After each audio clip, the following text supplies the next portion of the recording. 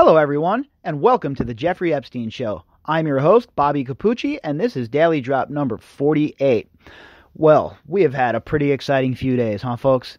We've had a lot of different things come out, a lot of information to follow, and look, we're putting it all on the record. That's what we're doing here. We're putting it all on the record so that we can follow the case as it happens.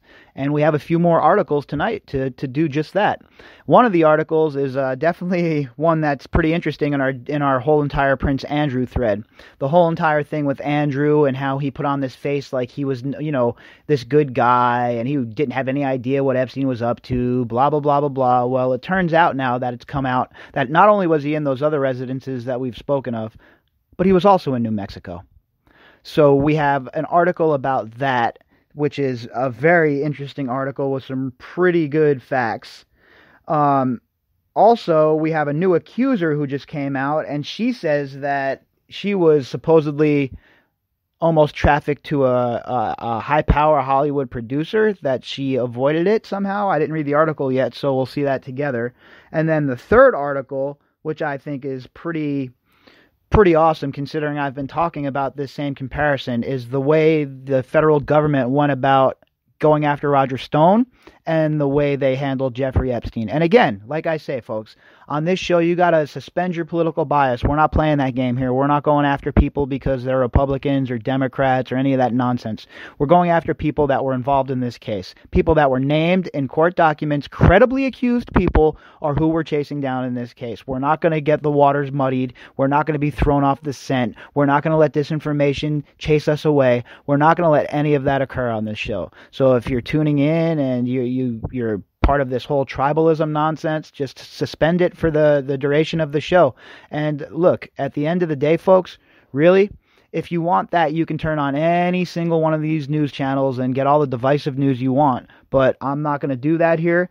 And I think it's important that we have comparisons. And even when it's people that we might not agree with politically, we shouldn't be cheering the federal government doing what they did to Roger Stone. We shouldn't cheer that. It's not something that is... It's not acceptable, in my opinion.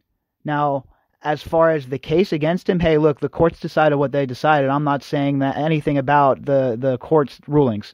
What I'm saying is the way the FBI went about that case, how they tipped off CNN before they raided his house, et cetera, et cetera. It's unacceptable in America. We don't live in a police state. None of us deserve that. I wouldn't want that for me, you, or any of my worst enemies, unless, of course, there were a danger to society and the SWAT team needed to be used. But you shouldn't be doing that to intimidate people. You shouldn't be pulling 66-year-old men and their wives out of bed at the point of an M16. Maybe I'm wrong. Maybe that's how some people think things should happen in this country, but I do not believe so.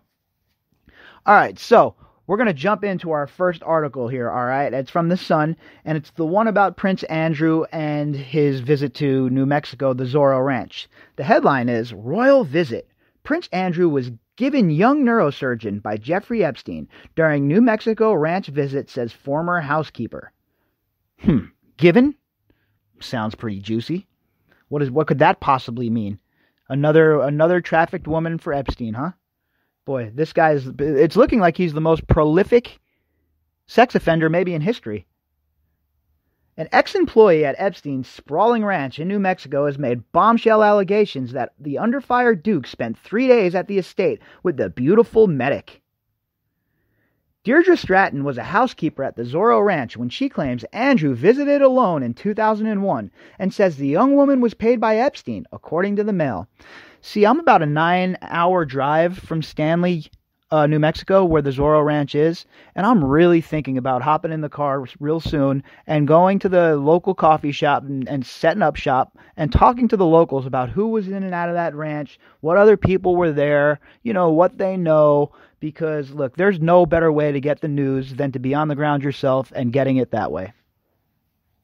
Stratton alleges that during the visit, Andrew was kept company by an unnamed female doctor who she believes may have been on retainer from Epstein and that it was her job to entertain his guests, but that she was only guessing. Well, she's saying that so she doesn't get sued, right? She's the housekeeper. She has intimate knowledge of what's going on around those parts. And if she has to be subpoenaed, well, let's get a subpoena for her as well. The bombshell claims come after the Queen hauled her son to Buckingham Palace to sack him for all his from all royal duties. Well, you got grounded. What is he, Tommen? What are you? You're grounded now? The prince is grounded? Her Majesty's extraordinary intervention came from after intense lobbying from Prince Charles. The Duke of York under fire after claims he bedded a 17-year-old and for his friendship with billionaire U.S. pedophile Jeffrey Epstein will conduct no royal or public duties and will step back from all patronages. He has also pledged to cooperate with authorities investigating Epstein, opening him up to serious criminal risk. Well, let's get that party started, all right? Let's get him down with the authorities. Let's get them talking, and let's get things moving in the proper direction. I mean, does Congress have time for that? I know they're busy and all. I know, they got real important phone calls to talk about in the news. They have a whole bunch of gaslighting to do of the American public. But maybe, just maybe, with this whole Prince Andrew situation, this ball will start rolling downhill, and we'll start collecting some scalps, figuratively speaking, right? Because that's really what it comes down to. At this point, these people need to suffer, they need to be punished, and they need to feel the pain that they cause to these victims. These abused girls. Despite Stratton's claims, there is no suggestion that Andrew knew she was possibly on Epstein's payroll. So what does that mean? That doesn't mean anything if he knew or he didn't know or whatever. You're the Prince of England. You're letting some guy provide you with women and you think that's okay? Here's an idea, dude. I'm pretty sure that if you went out and you were out looking for women, you'd probably be able to find some on your own. You got plenty of dough, or had plenty of dough. You could have probably got plenty of girls. Go back to Monaco like we saw in those pictures. You dancing with that blonde lady. You could have got any girl you wanted. This is about power. This is about you putting your thumb over somebody and exerting power just because you can, because you're rich and you feel like people are your playthings. People are less than you. Does that about sum it up there, Prince? The former housekeeper added, at the time Jeffrey had this, she supposedly was a neurosurgeon, quite young, beautiful, young and brilliant, and she stayed in the home with him. At one point, we had all these different teas, and you could pick the teas that you wanted, and she asked me to find one that would make Andrew horny. I'm guessing she understood her job was to entertain him because I guess the fear would be that Andrew would say, no, I don't really find her that attractive. He would tell Jeffrey that, and then she would be on the ropes. What kind of sick operation are you running here? I mean, on the ropes, she'd be scared because she doesn't want to have sex with some dumpy, dullard-ass prince? Come on, give me a break, all right? Enough. And the housekeeper, now it's just coming out. Like I said, if I was ever seen any of this kind of this nonsense, or someone came to me with this sort of claim, he just mums the word, I'd be on every rooftop running my fat yap for everyone to hear. Because I have news for you. This stuff is not okay. This is not the stuff that you look the other way about. This is not your boy coming home, telling you, oh, bro, I had this weekend. We got so loaded and we were doing blow. And, oh, okay, great, whatever, cool. I'm glad you had a good time.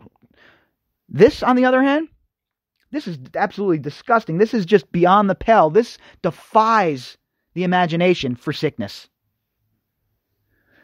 Sex was all they thought about. I mean, I know for sure that Jeffrey would ideally like 3 massages a day. Massages being in air quotes. I don't see how his guests wouldn't know that. Look, we all know what massage means. Massage meant sex for these people. All right? It's code word. We know what they were talking about. We know that Glenn Dubin said the same thing. And this Andrew guy. Come on. They're all the same person, just with different faces. She also gave me an anecdote of the Duke insisting on making himself breakfast but burning his bacon and settling instead for croissants and green tea. So this dullard can't even cook bacon on his own. That's how much he's been pampered his whole life. All right? Dude can't even make bacon, and he thought he was going to outwit all the public and the FBI and everybody's lawyers. And bro, sit down. You're busted. The jig is up. You're in big trouble. You're going to be the most disgraced prince in modern history, probably. And guess what? You deserve it. Stratton said Andrew stayed in a 3-bedroom lodge at the ranch during his stay. There is no suggestion that the woman Andrew allegedly spent time with was underage. Prince Andrew will no longer receive his £249,000 sovereign grant allowance because that fund expenses for his official duties such as travel, but he will receive his income from the Queen's private funds. Oh, so, the Queen's still going to be breaking him off. Mummy, may I have my allowance, Mummy? Her Majesty, 93, was seen at a function just 24 minutes after the palace released the Prince Andrew's bombshell statement on stepping down. It followed days of media scrutiny after his attempts to defend himself in Saturday's disastrous Newsnight interview were derided. A royal source said the Queen was privately very disappointed with Prince Andrew despite the public efforts to rally around. It's wrong to think that she just accepted his version of events, that the interview had gone well and there was nothing to worry about. Very disappointed.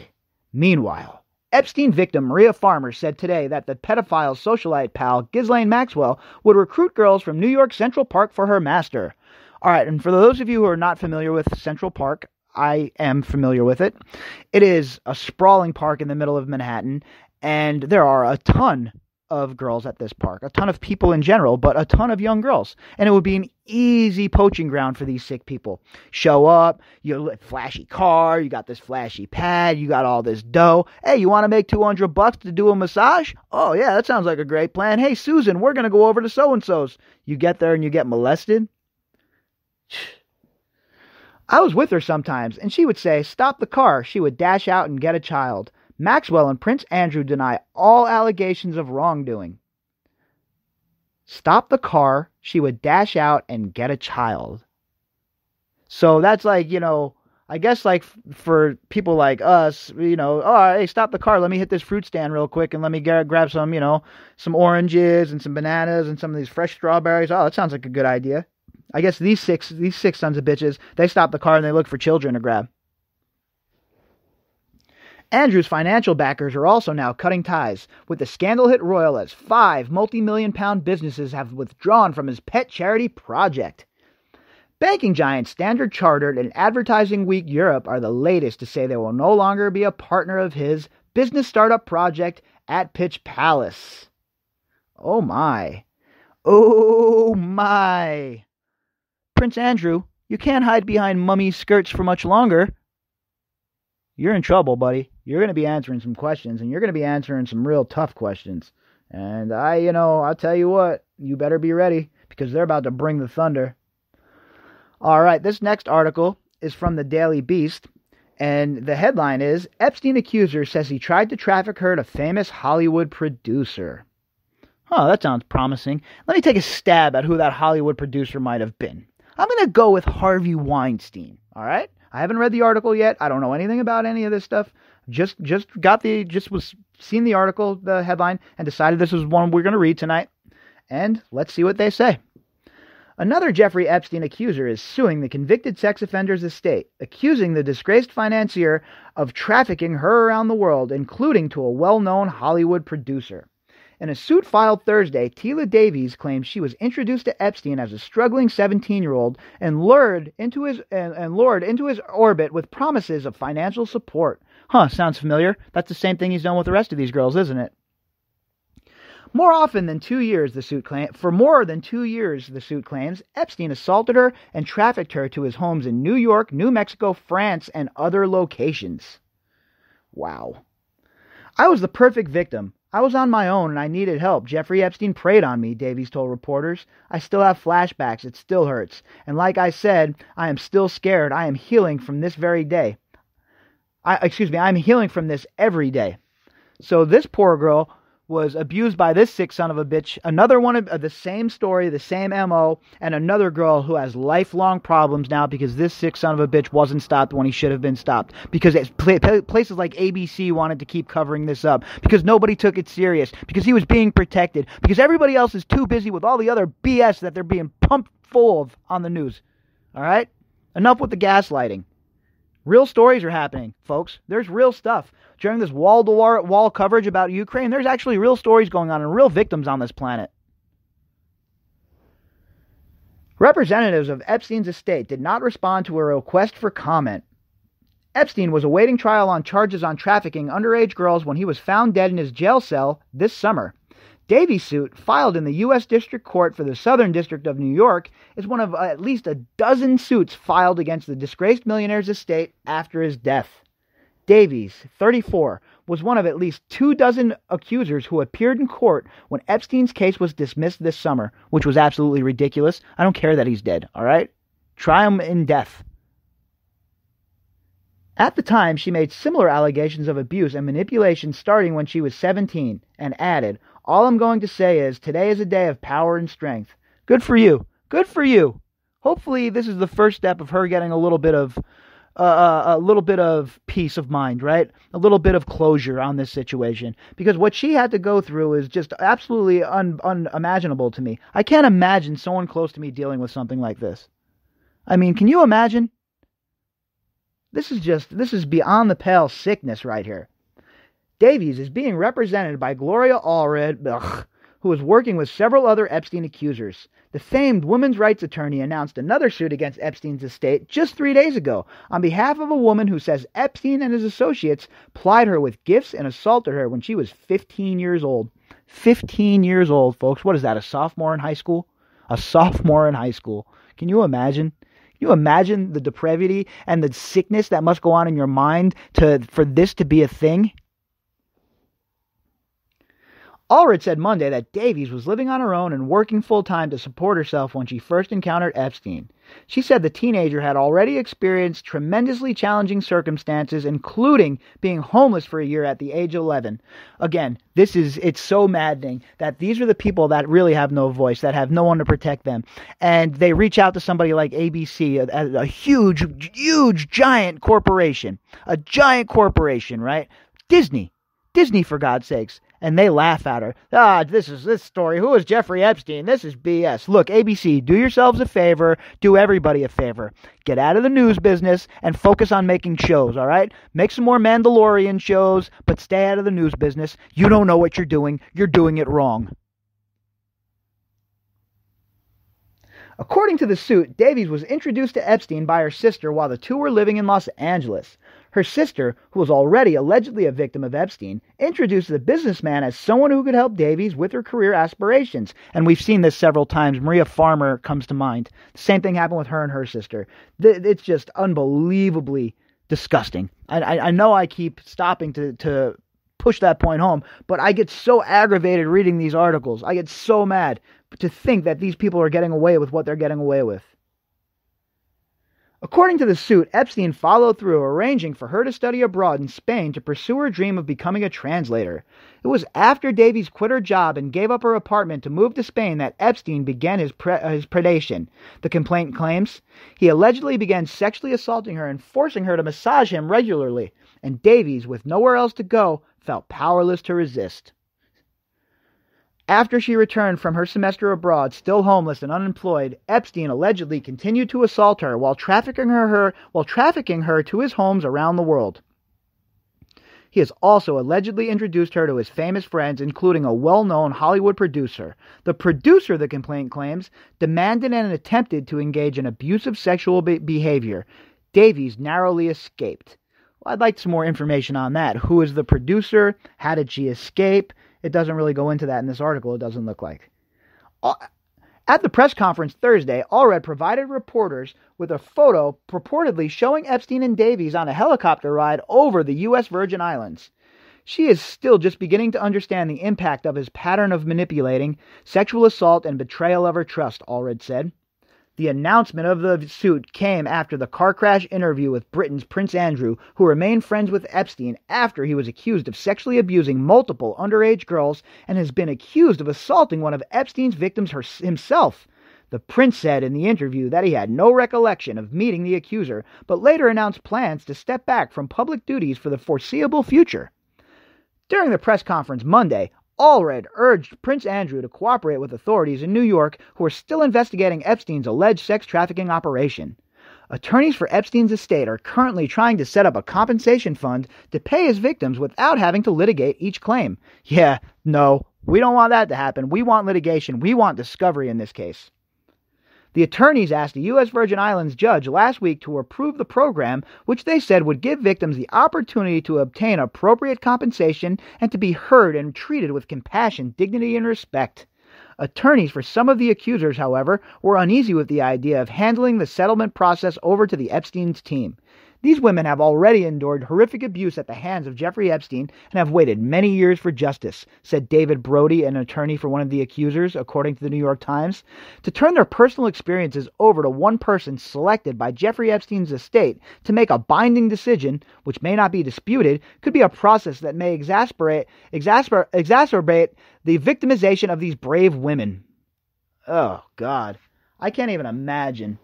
Imagine settling. If I was one of these women, there is no way I would settle. I would take it all the way to court because there's no way you're never going to lose in front of a jury. There is zero way you're going to lose in front of a jury in this situation. I mean, there ain't a jury on the planet that isn't going to see it for these girls. All right, so our next story is the one that I was talking about. It shows the comparison of the way Roger Stone was treated and the way Jeffrey Epstein was treated.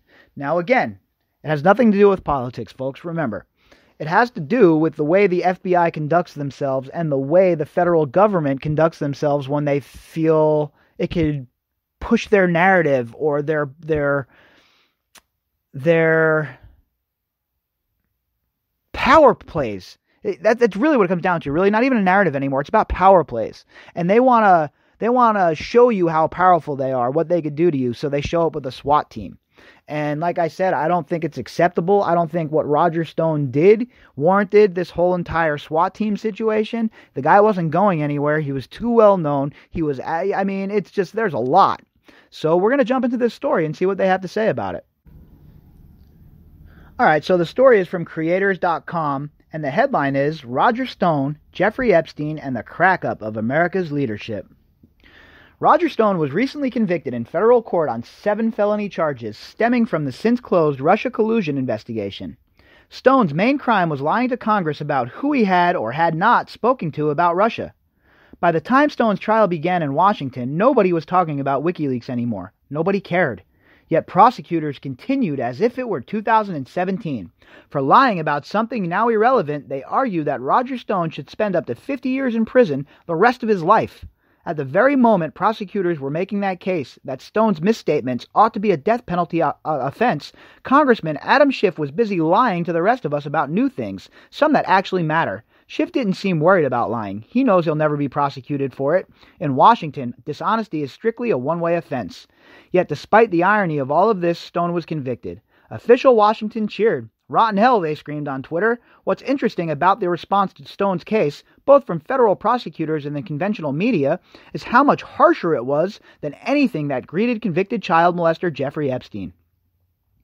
When Epstein was released from his first prison term, he hosted a dinner at his home with ABC News host George Stephanopoulos, former NBC News host Katie Couric, Chelsea Handler, Woody Allen, CBS's Charlie Rose, British Prince Andrew, and many others. Do you think Stephanopoulos would consider having dinner at Stone's house? Of course not. That would be immoral. FBI officials apparently agree. You'll remember what happened when Stone was arrested. Dozens of federal agents with automatic weapons, armored vehicles, and a helicopter descended on his home in a middle-class part of Fort Lauderdale and rousted the 66-year-old and his wife from bed at rifle point. Just to make sure the event inflicted maximum humiliation, the feds tipped off CNN, which was there to capture the whole thing live. That's how our government treated a man facing perjury charges. Epstein, by contrast, was accused of molesting at least 34 separate underage girls. How was he arrested? He wasn't. According to the New York Times, prosecutors called Epstein's lawyer and asked him to turn himself in, which Epstein politely did. Nobody tipped off CNN, just the opposite. Authorities tried to keep the whole thing secret to preserve Epstein's dignity. One prosecutor wrote to Epstein's longtime attorney, former Bush administration senior official Jay Lefkowitz, assuring him that to avoid the press, she could file the charge in district court in Miami, which will hopefully cut the press coverage significantly. Pretty thoughtful treatment for a child molester. Ultimately, Epstein got a plea deal and all federal charges against him were dropped. The arrangement was kept secret even from Epstein's victims, so they wouldn't be able to complain or contest the agreement in court. Epstein received just 18 months. But instead of being sent to state prison, like most sex offenders in Florida, he served his term in a private wing of the Palm Beach County Stockade. But even that wasn't lenient enough. After just 3.5 months in custody, Epstein was freed on work release, meaning that he was able to leave the grounds for 12 hours a day, 6 days a week. Sex offenders aren't supposed to be eligible for work release, but authorities gave it to Epstein anyway.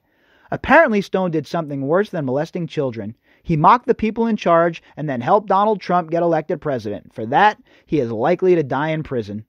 We now have heard credible allegations that NBC News covered for politically connected rapist Harvey Weinstein and ABC News covered for politically connected pedophile Jeffrey Epstein. Roger Stone, meanwhile, is headed to prison for something nobody even understands. Prosecutors have a great deal of discretion in our legal system. The media has, rightfully, near total freedom under our Constitution. But our whole system collapses once the public loses faith in its basic fairness.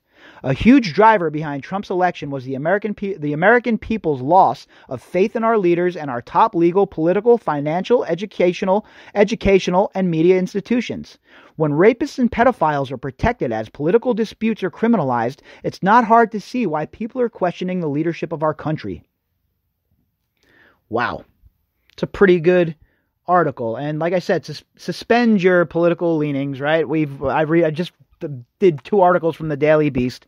All right. So it's not like I'm, just reading from some crazy right-wing conservative nonsense, but the essence of the story is what I wanted to talk about. It's important to understand that in this country, nobody should be treated more harshly than a pedophile, in my opinion. So for him to get the treatment he got, while someone like Roger Stone got treated the way he got treated, it makes you wonder, right? Who is protecting Epstein and why? These are the questions we ask on this show. These are the questions we're trying to answer on this show. All right, folks, I will see you tomorrow for more news. And like I said, if it's breaking again, we'll do more than 1 or 2 shows in the day. It all depends on the cycle. So if you want to get in touch with me, you can get in touch with me at BobbyCapucci@protonmail.com. That is Bobbycapucci@protonmail.com. And if you would like to support the show, there will be the GoFundMe link in the description. You could click on that and you can help us out that way. If not, and you want to help us out a different way, just share the content with your friends. The more shares, the better. All right, folks, I will talk to everybody tomorrow.